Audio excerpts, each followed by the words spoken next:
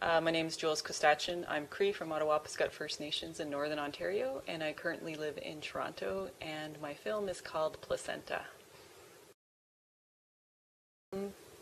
My film is basically about my journey of finding the appropriate place to conduct a placenta ceremony, and I had some challenges along the way trying to find an appropriate place because my people, the Cree people, have migrated throughout Canada and throughout Ontario.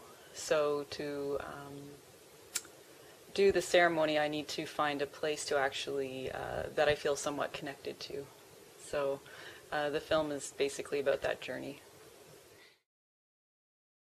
I consider myself a multimedia artist, so I do film, I write, I paint, I do lots of different things, express myself in different ways.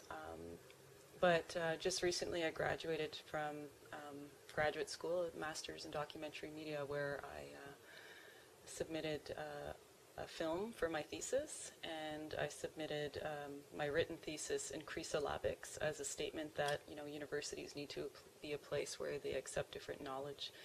And I didn't tell my professors or anybody that I was going to submit my thesis in Cree, so I like to shake the boat, so to speak.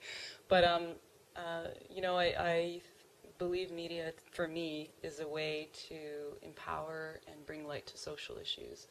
Because this is my reality in terms of being an Indigenous woman. I am the daughter of a survivor. So I feel that this is my responsibility to ensure that the next generation, also has that knowledge, and that my sons have that knowledge. So what better way to do it than in, film and television and arts, right? So I think it's just the most captivating way to do it.